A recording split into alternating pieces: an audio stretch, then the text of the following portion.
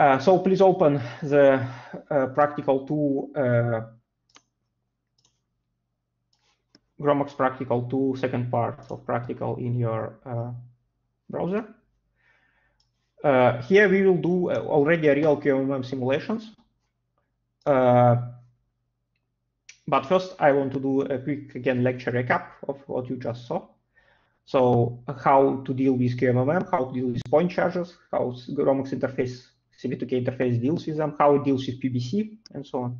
Periodic boundary conditions, yeah. So what is JIP? JIP is a QMM coupling scheme, which is implemented in CP2K. And how it is working, so basically this is your whole system now. You have QM part, and you have MM part, which is green here. And you want somehow to include effect from the MM point charges into the QM system. How it is done in CP2K, you expand each of your Gaussian electrostatic potential, which is just Coulombic potential, yeah, it's 1/R potential. You expand them in a sense like sum of several Gaussians, and then you project that Gaussians onto the multi-grid of your QM system, like you do with QM, in the same way like you do with QM basis functions, Gaussian basis functions. So this kind of unified model. And the only thing which remains is that Arlow term. So you have now several Gaussians. You expand your whole potential into Gaussians, sum of Gaussians plus some remaining part, but that remaining part is so smooth and small that it could be projected directly onto the coarsest possible grid. So this is how the JIP working. So instead of Coulombic potential, you use now potential which consists of several Gaussian functions plus some remnants. And you project them onto the multi-grid, and you directly then use it from that multi-grid into the QM. That multi-grid is already embedded into your QM simulations. It's the same multi-grid. Okay. Why it is important? Because, for example, now we want to do fully periodic QMM, and how it's usually done, how not usually done, but how it's done in CP2K, it's also a very funny thing because it employs both JIP and some additional scheme. So what you're doing, so you first project your CP2K is doing what? It projects your MM point charges onto using the JIP onto the QM part. So like that. Now you have system like that in a small quantum box. So quantum box is usually much smaller than the whole system box, that green box. Then what you calculate in reality in CP2K, you calculate that thing. So you calculate periodic QM box like that, and you converge using the quick step the density of that box, the electron wave function, if you want to say it like that. But in reality, you calculate periodic system. But if you check, well, now, unless you have the same dimensions of the QM and the MM box are the same, you have a wrong periodicity, yeah? Because your initial system was like that, yeah? So it was here, here, and here boxes, but now it is looking like that, which is not correct. And to correct that, in CP2K uses so-called Blöchel scheme, which is from the paper, I guess. So what it is doing, it basically takes the density takes the QM density, the multi-grid, then it calculates interaction with a periodic cell, with itself, basically, yeah, with periodic images of itself. Then it removes it completely, the interaction with periodic cell. Then it shifts your QM system into the correct position in space. And then it recouples them back. So basically, it calculates again the interaction between the QM system, in periodic images of the QM system between themselves, but with the correct distance. So it do it like that. So it shifts and then it decouple. It's so-called decoupling and recoupling scheme. So first you decouple your system image with its own periodic images. So you basically split the system, and then you recouple them back with the correct periodicity, with the correct distance between them. You already have a correct QMM system. Okay, it should be seen now, yeah? Yeah. Okay, good. Okay, so this is how the QMM will work, and this is how we re-implement them kind of in GROMACS. So let's go to the tutorial. Let's make them, let's do the real QMM system.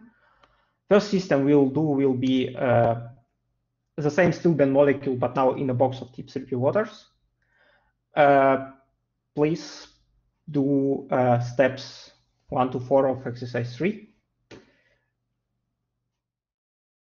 Enric asked a question about the cell dimensions. So how they're generated? Yes, so basically there is two cells I will show later. So the full cell is directly cell, is directly inherited from the GROMACS. And QM cell dimensions is calculated automatically at the GROM-PP level, yes. So you don't need to worry about this. You still can adjust it. I will show again tomorrow how you can adjust it if you want. But it will create a large enough QM cell that your QM system will be inside that. Yes. In general, with Thomas asks if in general with GROMACS+CP2K I can use standard MDP files and add CP2K parameters flat, or some MDP files need to be adjusted. Yes. So in general, just standard GROMACS MDP file. Just add this CP2K GROMACS CP2K interface stuff, which I already showed you, several parameters, and it will automatically switch. But make sure that, for example, your output that NST out options are set to a proper value, or else you probably will never see any results, because usually it's set up in classical simulations quite some please output structure every 10,000 steps or something like that, which will never happen. So it's always better to reduce these kind of things. But in general, if you can run with the same setup UMD simulations, you can easily switch to QMMM using just these parameters which I showed you in the CP2K, in that CP2K description. I mean, in case of pure CP2K QMMM input files, do the cell dimension need to be set manually? Yes, in pure CP2K you need to set the cell dimensions manually, and you need to consider that your QM cell is large enough to contain all your QM atoms. Yeah.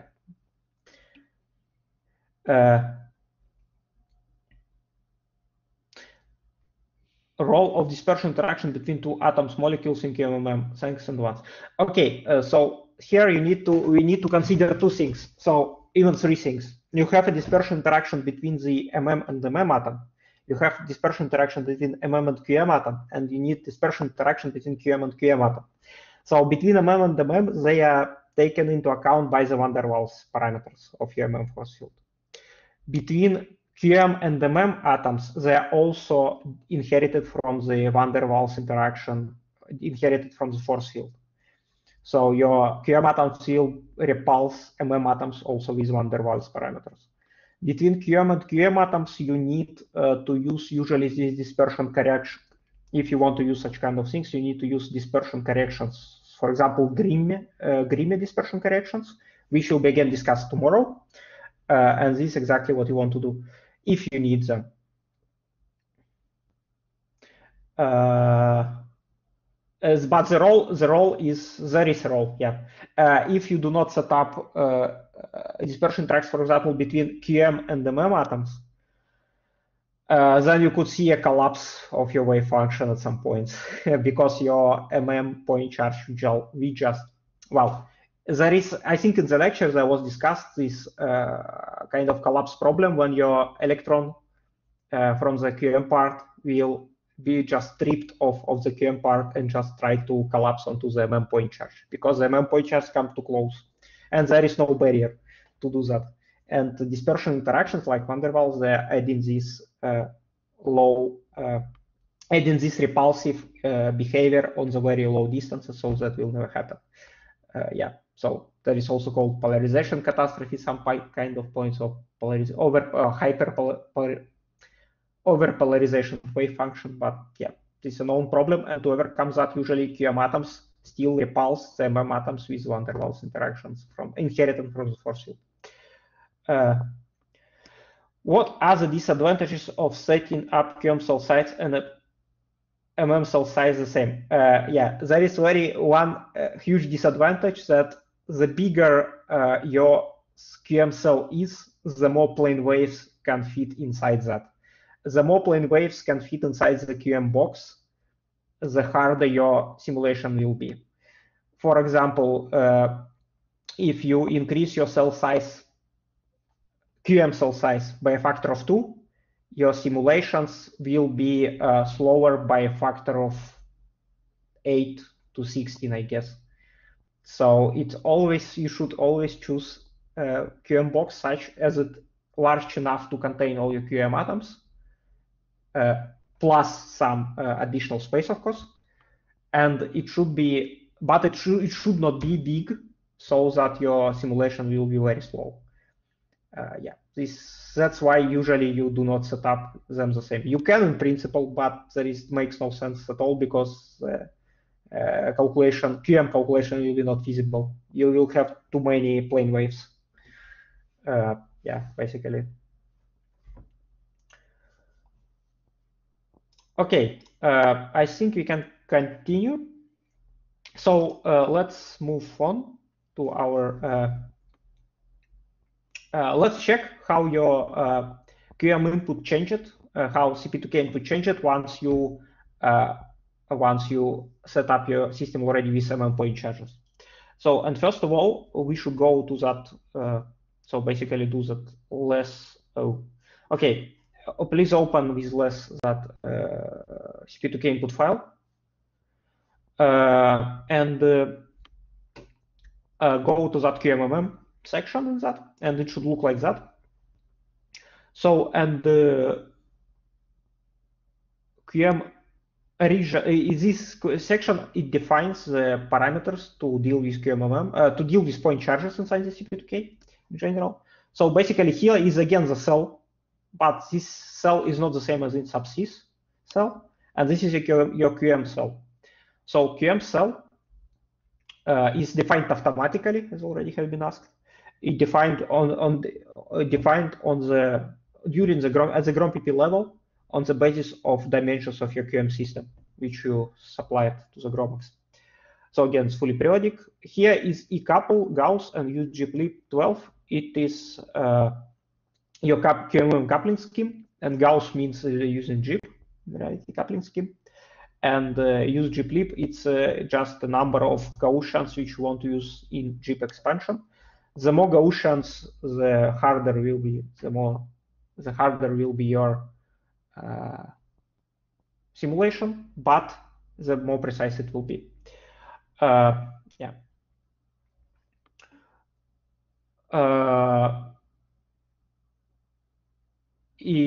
And regarding the question of Shudrashan, yes, the coupling is defined automatically. There is some default behavior of the GROMACS CP2K interface, but again, you can change it. Tomorrow I can show you how you can change it. A way how you can change it. Also, Shiv asked, could we use dispersion interaction energy to establish stability of complex or importantly in cycle again? I would say no, because it's really too hard. Your complex, usually your complex is not defined by the dispersion interactions only. It defined, I can say mostly by, if your complex is not covalently bound complex, then it defined mostly by the Coulombic interactions. So you need always to take into account all kinds of interactions you have in the complex. Yes. Okay, let's continue with switching to the QMMM. So next, what we see is that how we treat the periodicity in our QMMM. This is using of that Blechtle scheme. So there is a periodic keyword.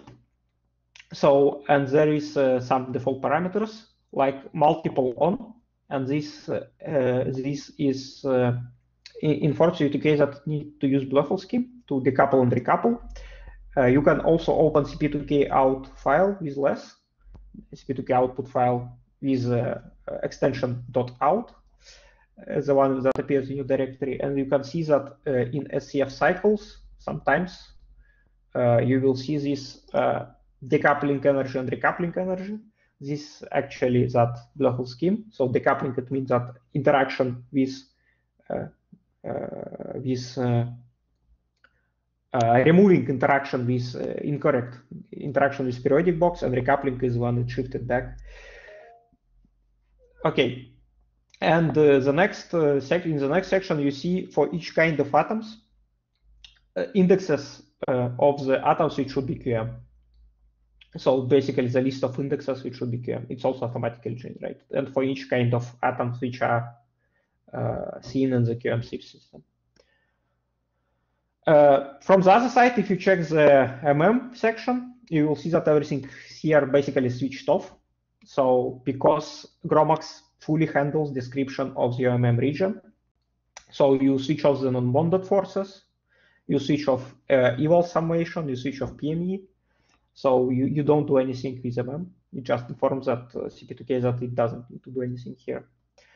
And in the topology section, there is a very important thing, also automatically generated, but here is a PDB file from which the CP2K picks up the point charges, actually. And it picks up from the extended beta field, which starts at column 81 in the PDB file. Starting from that column, starts the point charge in that file.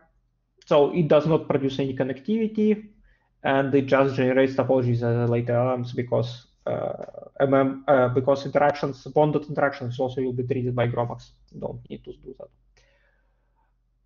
Okay, now, yeah. So if you again look into that stillben, so opt input, you will see that only the atoms which are belongs to stillben is marked as a QM atoms. Everything else will be treated as MM atoms.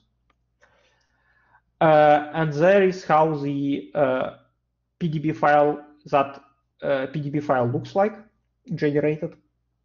So basically, here is a splitting between two residue names, QM and MM. Yeah, I think it's self-explanatory. So the QM is QM atoms, MM is MM atoms. And here starts the point charges. So you see that all QM atoms have a 0 point charge, it's nullified, and all MM atoms have some point charge. Here, for example, you can see that these 3 atoms form the deep 3p water. Pretty, yeah, remarkable point charges of deep 3p water. Okay, but anyway, let's see what is the outcome of the exercise 3. I think it should finish, and you can do this remaining part of the exercise 3, which is from 5 to... no, it's not remaining part. Wait, it's from 5 to 7 first, that energy minimization. And if you do that, if you again extract the potential energy, you will see something like that. And this I've just rendered your trajectory of that optimization. And you see that your energy, so there is much more steps than you have done, but yeah, you'll see how the energy minimizes again. So yeah,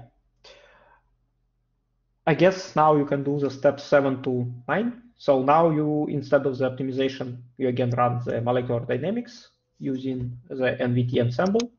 Actually, NPT is also working. So in case you wondering, can use the pressure coupling? Yes, you can use pressure coupling. Yeah, but for that, so just use this one.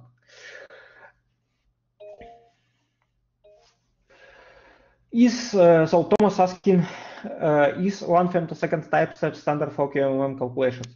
Well, it's a very good question. What time step you should use? Normally, I would say yes. In most cases, 1 femtosecond type step is kind of good for the QMM molecular dynamics, except of several important things. So you should know how you choose a time step. For example, in normal classical molecular dynamics, you should choose your time step according to the vibrations of your hydrogen atoms, because it means that vibrations of your bonds, some of your bonds, should be period of that vibration should be large enough that your molecular dynamics is sampled correctly, and or you can use constraints instead of the bonds. Yeah, so there is a constraints. For example, in GROMACS, if you set up constraints, you can use even higher time steps, like not 1 femtosecond, but 2 to 3 femtoseconds. But for that, you need to use constraints, because or else your hydrogen containing bonds will be vibrate too fast with respect to the time step. But in most cases for QMMM, it is kind of okay to have 1 femtosecond time step. If you want to study the problem connecting to which connects somehow to the vibrations of hydrogen, for example, if you want to study transfer of hydrogen from one group to another, of hopping from one water to another, or between the protein, inside the protein between several amino acids, then I would suggest you to reduce the time step to 0.5 femtosecond or even lower. Mert is asking, in other BioXL QMM workshops, there's also part where you modify the LNG parameters in topology. Is that necessary, or you conduct inside?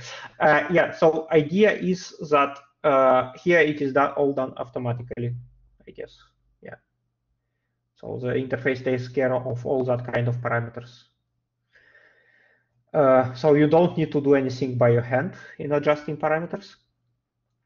But I see what you are implying, that usually the hydrogen does not have any repulsion parameters. Yeah, so it hadn't any repulsion. The hydrogen does not have any van der Waals parameters. Yes, it's true, and it's true that it could be a problem. I would suggest you to always check if your hydrogen atom from your water or from another part tries to collapse onto your QM part. If it is the case, then yes, better to add to that hydrogen repulsive Lennard-Jones potential, because it is artificial thing.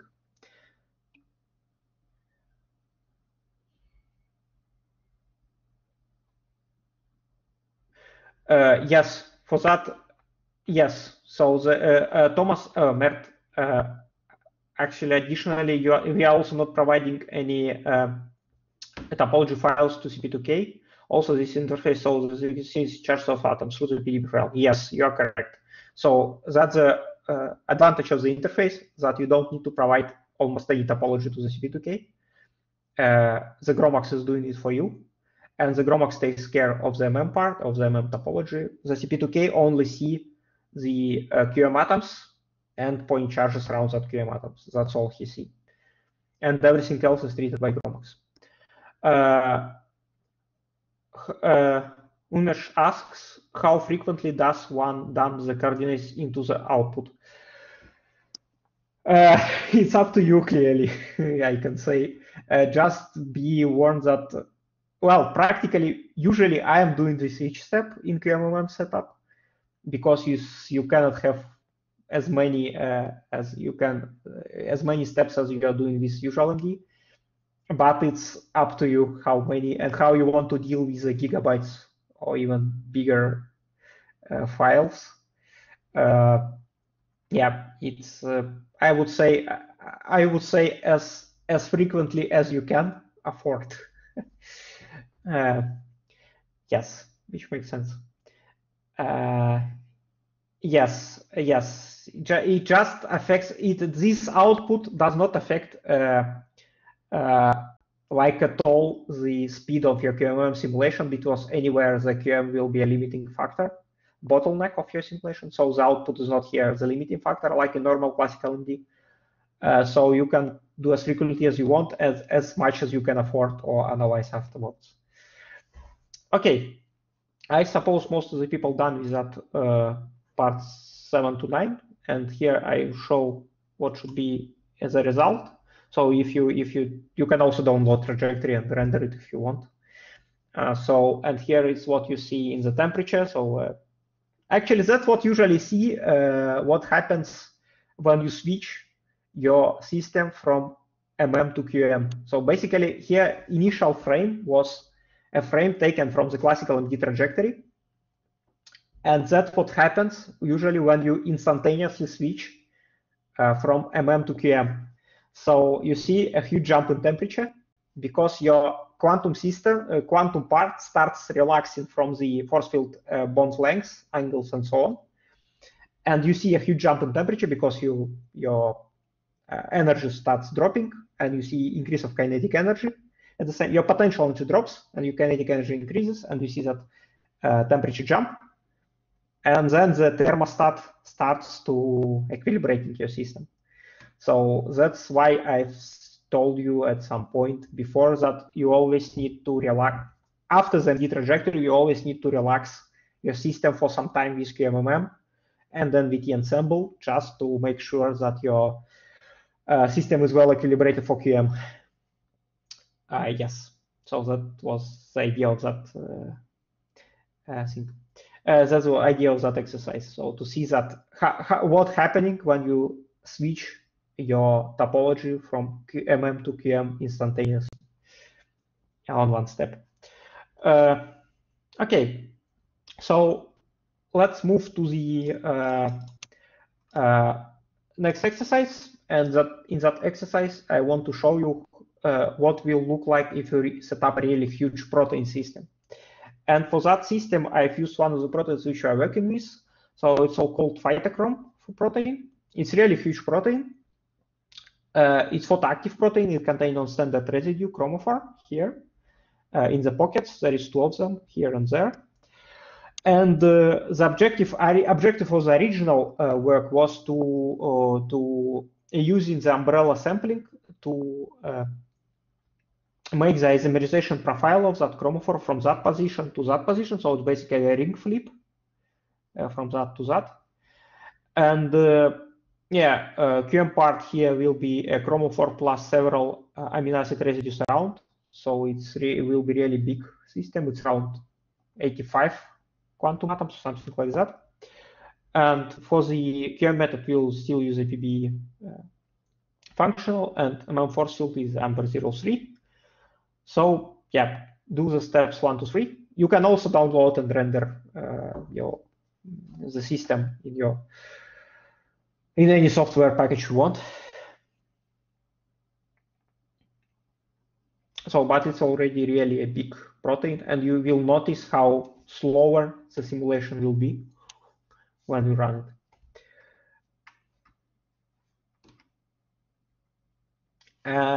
Also it contains, I think, around 70 to 80,000 point charges, if I'm not mistaken, but it's kind of a big system. So there is several questions. Yes, thanks. So Mert asking, what happens to total charge afterwards we include some side chains? Do we need to modify the charge in MM system in order to remain the same? Yes, so that's one of the problems which I'm now trying to solve in the addition to the interface. So if you look into the output of the GROMACS+CP2K, it notifies you at some point that your total QM plus MM charge should be in principle the same as it was before in MM system. However, especially in the protein case, usually your QM plus MM charge will be not 0, and even not the value that you want it to be. So what to do with that? For now, the interface warns you that you have excess charge, and you need manually to spread it along this. You don't need, usually it's not so important, it's usually a small charge, but you need to spread it along the nearby MM atoms to have the same MM charge as it was before. I'm still thinking how it can be automatized, because it's not so easy problem. But if your charge is small enough, so if it's not like -1 or -2 excess charge, then you could simply use non-zero charge. It will not harm much. Yes, that from my experience, I usually do not do that unification. It works quite fine.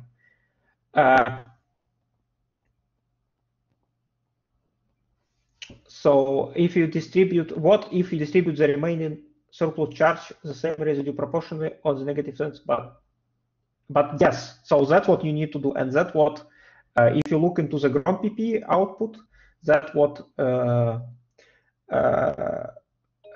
interface suggests you to do.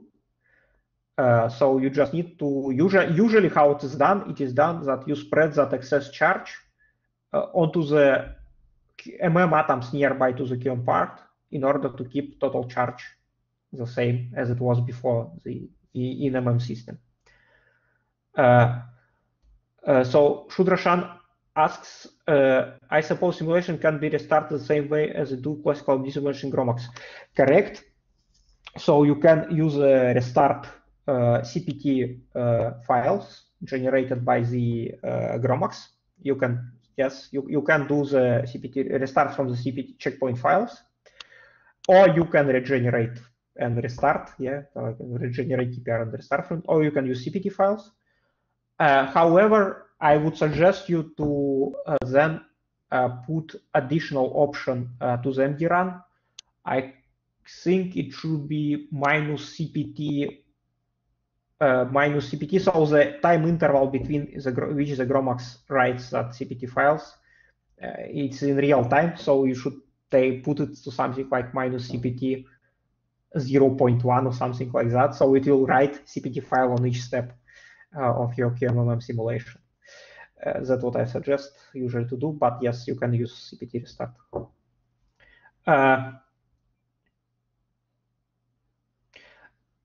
So in addition, Merit asking, so I can divide surplus charge among the residues remaining in the MM and subtract from them individually. I would suggest to divide this charge around the onto the MM atoms which are really nearby to the QM system, to the broken QM bond. So you have a bond which are broken between QM and MM parts. That's why you have this charge, and I suggest to put them onto the first atom, onto the next atoms.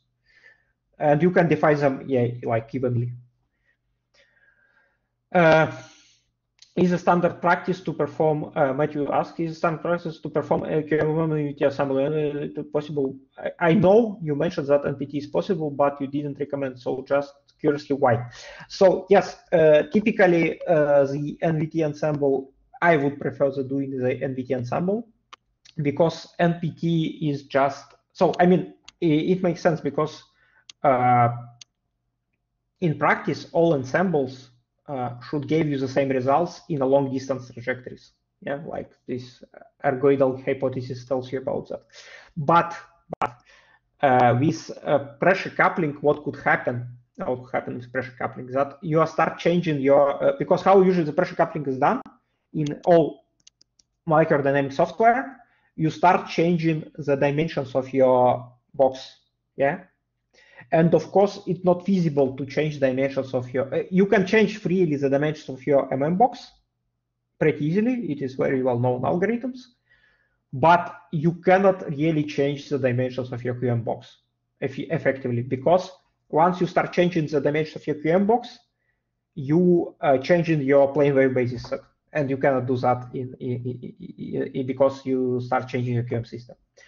How it is implemented, for example, in GROMACS QM or in CP2K QMMM dynamics in normal, they are always use the same QM box for calculating QM part, but they also have a fake QM box to pressure coupling. So it makes your life a little more miserable.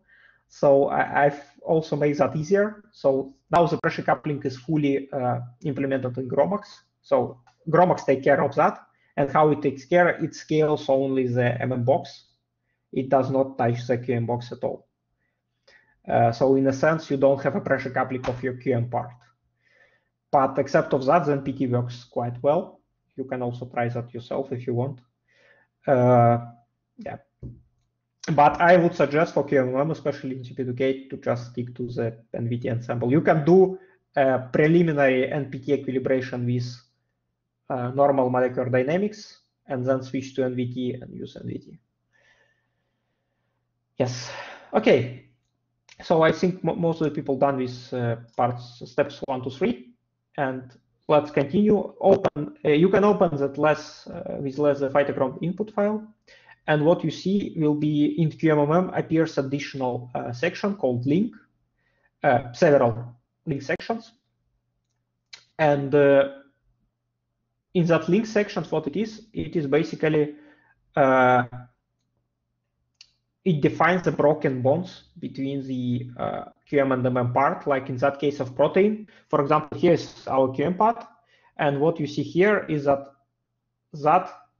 here, and here, your carbons doesn't have full valences, yeah? And of course, this is not allowed in the quantum chemistry, dangling bonds, kind of. This will be very bad for the QM. So what in reality is going on? You're setting up that you're saying, okay, between these two atoms, we have a broken covalent bond, and it informs the CP2K that it needs to generate here additional fake atom, which is not used in any real simulations, but it just caps additional hydrogen atom will cap this free bond, and after the QM calculations will be removed back. So the force from that QM atom will just go onto the nearby QM and the MM atom will be redistributed, and this atom will be removed. So, but it just informs CP2K that it needs to cap these broken bonds by fake atom. It's called link atom, I guess. It was also in the lecture. Okay, so in a way, the result of this simulation I could show you. So basically, yeah, we cannot make it further because it's really hard simulation. It takes months to simulate fully. But in reality, what you can get on the output is something like that. So it's again the umbrella sampling of that reaction, of that reaction coordinate. So it's very smooth kind of profile. But it took almost 40 picoseconds per, so there was like a 20 again frames, each several degrees. You have a frame, and it is simulated each frame for like 30 to 40 picoseconds. So it's really long simulation. So one simulation took approximately a couple of weeks, so of real computing time.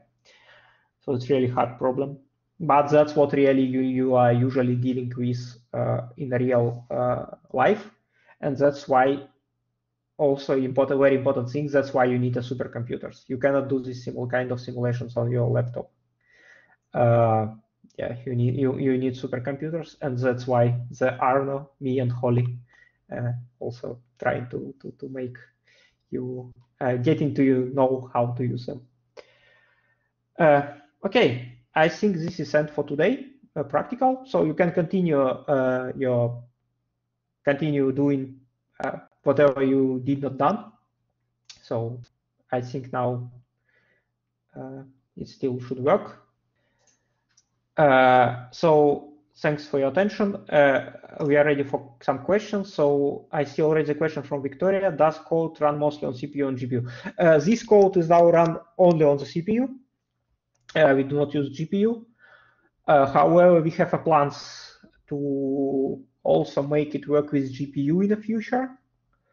I guess yes, Arno, according to what we have contacts now. Certainly. I mean, so R22, for example, doesn't have GPUs. That's why certainly right now we're not using it with GPUs, but in principle should be possible. We know GROMACS, of course, takes very good advantage of GPUs. CP2K can also. The actual advantage that you will get will depend on the system, but that is something that we will providing guidance on in the future. So tomorrow, Holly will talk a bit about performance, and it'll be mostly about performance. Actually, I think almost exclusive, well, totally on CPU. But the idea is that there is a best practice guide, which you'll refer to, and we will in future expand that to include guidance on how to get performance on CPU plus GPU. Can't we still utilize GROMACS to use GPU? Yeah, you can. I mean, it will be totally fine, but there is no point to do that for now because your bottleneck in the QM calculations always the QM part. Regardless of anything, the GROMACS, I mean the MM calculation and the integration step takes less than 0.01% of the total time. So Why it should use GPU is not clear for me. The good thing will be once we can make the interface, once we could make in the interface use of CPU by CP2K. If CP2K can efficiently use GPU, it will be much more increase in speed than for GROMACS. Yeah, you can. So I mean, the answer to the math question is yes, you can. But there is not a big point to do that for now.